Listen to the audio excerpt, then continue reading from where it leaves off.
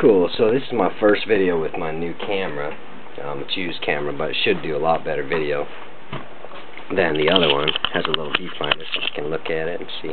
Alright, so anyway, this is a little case that I made for my stapler.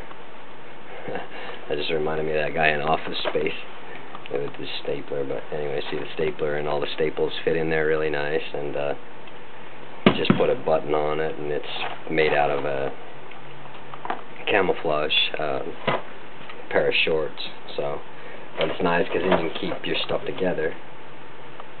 And so there's that one, and then I made one for my planer, and planer one is a little more kind of makeshift. It just has a tie at the top, but it's made out of a pair of Levis, and then the planer fits in there. But it is kind of nice to keep them you know, from getting slammed around and stuff, and so I don't know, I enjoy being in there.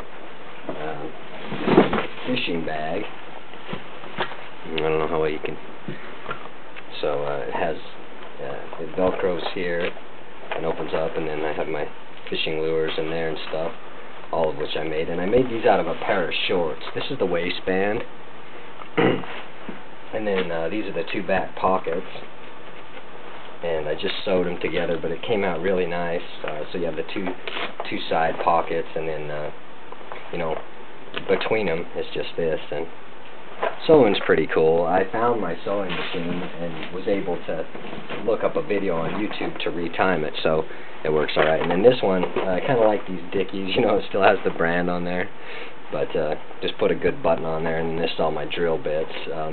If you know anything about these cases, they'll always come apart, and your drill bits will end up all over the freaking place. And so it's kind of nice to have that. I did make I think I have it right here too. I made this thing out of a pair of Dickies too, and it's just I just again sewed two sides of the pockets together, and then my little stereo fits in there with the speakers, and I just carry that when I'm working on certain stuff, you know. Yeah. My little a little Madonna. There we go. This is probably the coolest one that I have. And these are my chisel set.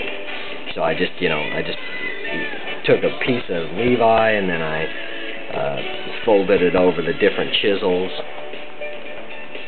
and they just slide right in there, and and I just sewed them. I mean, I'm not a great seamstress, but they work awesome. So I think I have a couple more in there. This is a pretty good one here. This is one I like snaps. I got these cool snaps online. They got the little star on them, but this is a good little fabric, and I just put my torch tip in there, you know. It's probably pretty gay of me, but what are you gonna do? And then this is my hatchet, and I just found this leather. I think it was on an old boot or something, and then the hatchet just slides in there. And I don't know. This is a hatchet that was given to me, and they call it a drywall hatchet, but I put a nice blade on it, put a nice thing, and cleaned it up and sanded the handle. But there's something about a hatchet that just gives you the most primitive feel, man. You really want to just, you know. Yeah, so that's how I know what's in there, is that it says on there, this is the hatchet. And that's pretty much it. This is a knife that I made.